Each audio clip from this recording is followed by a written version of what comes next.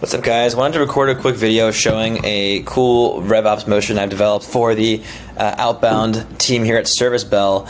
We sell to seed to Series B stage SaaS companies with inbound traffic that want to improve their email conversion rates, and they're running on HubSpot. So I'm using Clay to essentially enrich a list of over 70,000 sites that have HubSpot installed on the site. We scraped the web, found 70,000 websites right here, okay, that have HubSpot installed. And then what I did is to make sure that they have traffic, I actually enriched the website with their traffic data. The ones that did have traffic, I then enriched with LinkedIn company data and employee count so that they're a good size for us.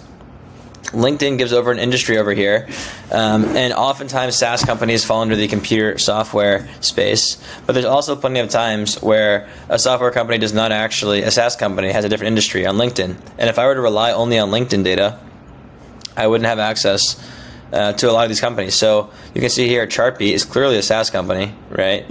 But it's their industry is tech, information, and internet. So what I did is I used ChatGPT to essentially scrape the company LinkedIn page and determine if it's a software company. And I trained it a little bit, and you can see here that it's giving me a yes or no response, and it's quite accurate. So even though this company does not seem to be a SaaS company, it actually is, and therefore I'm selling to them. And the last thing that I wanted to look for is what ICP does this company sell to? Because if someone's using Service Bell and they're trying to call, right, Service Bell, the software that I sell, is a live video chat tool. So basically, you know, salespeople would love to be called by Service Bell, right? But an engineer may not. So if the company I'm reaching out to, they sell to engineers, it's probably not going to be a good fit. But if they sell to a different industry like marketers or salespeople, then it could be. So I also use ChatGPT to tell me what is the audience of this customer. And if it's engineering or if it includes security, you can see that it's bad target audience and it gets filtered out. So what I'm left with is a list. If I go to the assignment tab, I'm left with a list of companies that all run on HubSpot. They're all SaaS companies. They're all seed to Series B with traffic, and they also sell to a good audience. And then I can go ahead and chop this up and assign it to my sales development team. So the next step here is going to be to assign it to an SDR. So I'm going to go ahead and assign these to Kevin, who's one of our SDRs who's doing a good job. I'm actually going to give him, I'll give him 250 more accounts to go for.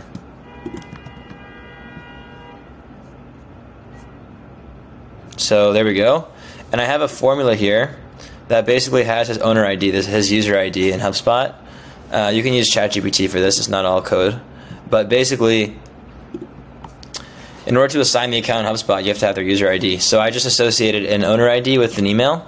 And this way, whenever someone, whenever I want to, add an account to an SDR, I can pop their email in, and then Clay's automatically, once I go ahead and run the enrichment, Clay will automatically assign these accounts to the SDR team. So let me think for a sec. Sheer already has plenty of plenty of accounts or other SDRs, so I'm going to give these all to Kevin. Let's go ahead and assign them. Boom, copy and paste. And then this is all going to run. The next thing we're going to do is we're going to run this column. Boom, force run all 440 rows that are showing in this view. And as you can see here,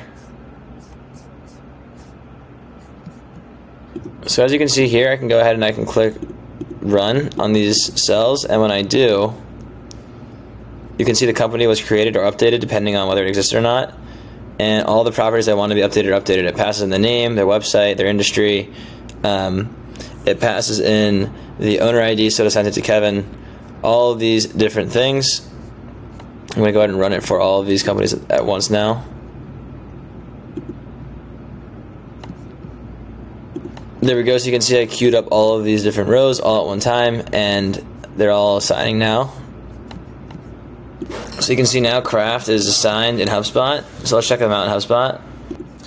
So we can see here all of the companies were pushed into the Kevin's account list, the cold not started list, and then Kevin can go in here and he can export this list and he can add it to his sales navigator, and he can prospect his leads and do all his cold calls. So now when the SDR goes to do his prospecting, this is what happens. He goes into sales nav.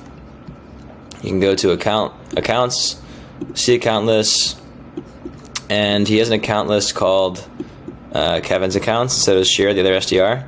So they can actually go in here and add more people to the list, add more companies at least. But once there's a list here, an account list here, they go to leads and they go to lead filters and they can search.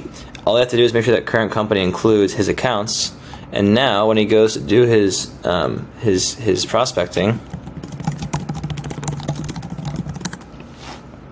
all the leads who come back, for example, are all working at these companies that were already scored and qualified. So he can just put in whatever he wants.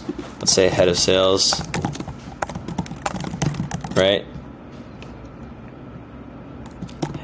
Head of marketing, whatever he wants to do. He can put them all in here.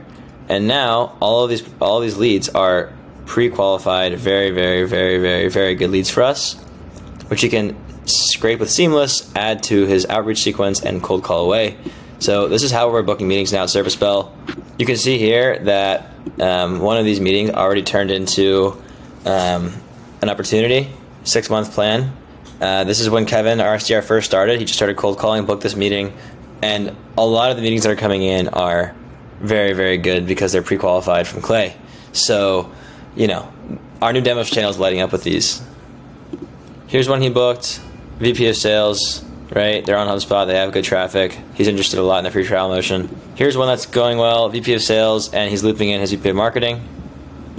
Here's one, Wide Whale, Director of Sales, another cold call. This is from Clay. Here's one with Bob's Containers, VP of Sales and Marketing.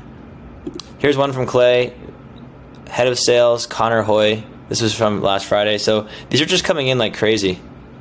Here's another one from Thursday, Pinwheel, mid-market sales lead. This guy, VP of Sales. They're just coming in like crazy. VP Revenue Marketing. So this is all from Clay. Thank you, Clay. Love you so much.